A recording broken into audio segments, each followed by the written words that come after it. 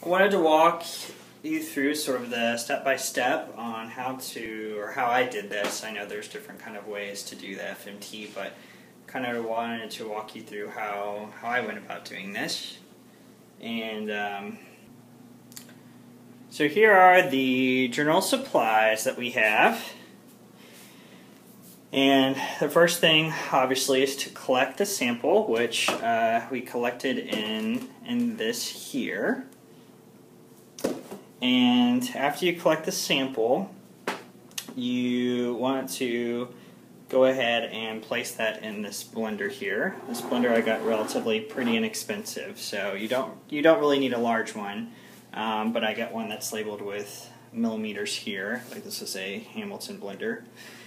Anyway, you don't want to put too much in there, but enough to, I'd say probably anywhere from 200 milliliters to maybe a little more than that max.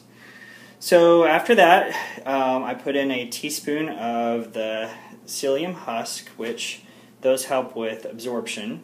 Obviously, you want to wear your gloves while you're doing this. And after that, I did a premix of this distilled water here, and I mixed in some sea salt, about 8 to 9 tablespoons per gallon of sea salt, and I just kind of shook it up, and that's going to serve as sort of like a saline. So I poured about 100 to 200 milliliters of that in the blender as well, and mixed it up. And after that, what you want to do is strain it. So I've got a strainer here, and then you want to funnel that into the enema bag. So the enema bag, once you funnel in most of it, make sure you still have the clamp on the enema bag sealed. I have put a little hook on the wall. You can get these pretty cheaply from the store. It's just essentially like a sticker that goes on there.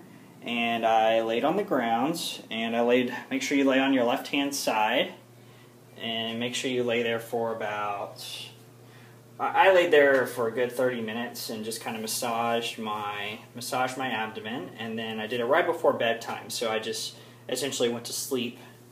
I went to sleep right afterwards, and that was it.